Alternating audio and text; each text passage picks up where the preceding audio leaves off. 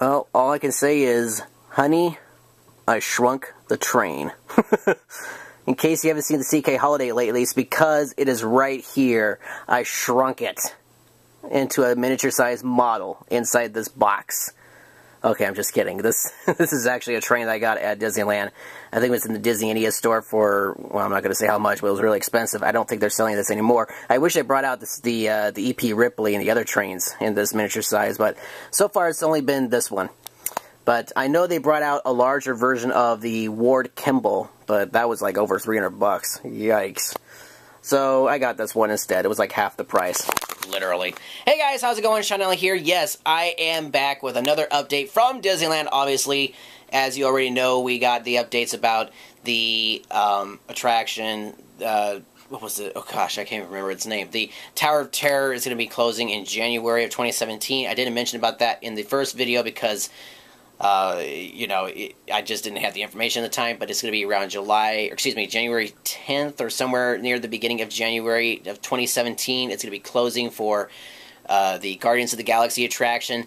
And I actually had a little bit of more information about it because apparently their contract with the group that does the Twilight Zone ended, so that's why they're closing the attraction, which, you know, once a contract ends, that's usually the sign that either an attraction or somebody's going to go, and it's not coming back, unfortunately. Now, whether or not that's going to apply to any of the other Tower of Terrors, I do not know that for a fact. It's quite possible that Walt Disney Worlds will be safe. It probably won't turn into Guardians of the Galaxy because they're in Florida. They can't really make any Marvel-related attractions there in Walt Disney World because of Universal Orlando, but I really don't know. But as of right now, the only information I do know is that the Tower of Terror here in California will be changed into it's like a storage cell for like one of the characters of Guardians of the Galaxy, and it will be a type of elevator ride, which, you know, it's going to be like a drop elevator ride, so yeah, I don't know if I'll be actually interested in checking out that attraction, but we'll see.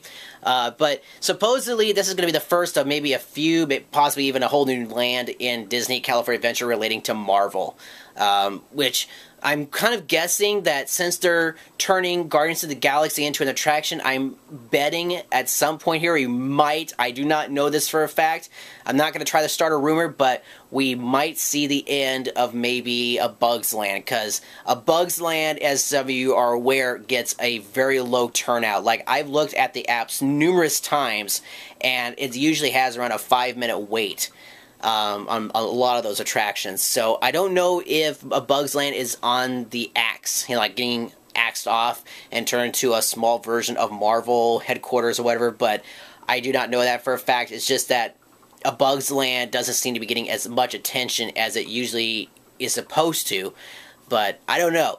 So supposedly, maybe the theater might be turned into something, the Hyperon Theater, where Frozen is right now. Maybe, I do not know, but as of right now, the only attraction that is doomed to be turned into a Marvel attraction is Tower of Terror. Other than that, that's all I know. Plus, we have the character interactions with Captain America and Spider-Man. Supposedly, we might get Thor when the third Thor film comes out. I really liked the Marvel superhero headquarters because it was convenient, you know, for Disneyland, and, you know, you got to meet the characters, but I guess it wasn't getting as much attention as Disney wanted, so they had to close it down, and they're now going to make it into another portion of the Star Wars launch bay, which I think, I don't know if this is correct, it might be turned into a Rogue One area, because we got Rogue One coming up soon here, and the only stuff that's down in the first level of the Star Wars launch bay is strictly stuff from the previous Star Wars films and this the Force Awakens. So my guess is that maybe on the second floor we might be getting maybe a character interaction with some of the characters from Rogue One, and maybe a Rogue One like gallery or something up there. I do not know that for a fact. I'm just spreading rumors, but that's what I'm guessing, and I'm pretty sure that's what a lot of people will be guessing.